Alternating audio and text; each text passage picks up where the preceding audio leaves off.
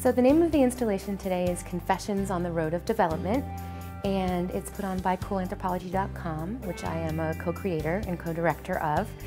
And people can come here and they can listen to people talking about how development has affected communities in their own study communities and communities around the United States, all around areas where people are working. They can enter a discussion about critical knowledge and value, who produces critical knowledge, who says what's valuable and what's important, and they can add their voice by using our interactive confessional booth. So if they don't make it today, this is also an ongoing installation that we run through coolanthropology.com, so they can add their voice online as well, and they can, this Confessions on the Road of Development will keep going. We'll keep on going down the road and continuing the conversation about these critical issues.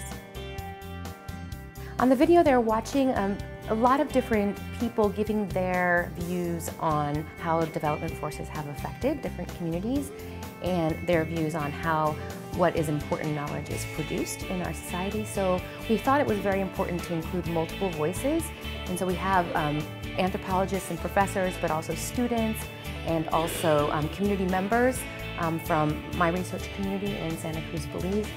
And those, it's all of these voices together, I guess, that form this critical knowledge. And so the idea behind this installation is that we wanted to add voices. So it's not just academics who are the final word with our work. What is anthropological knowledge? What is important knowledge?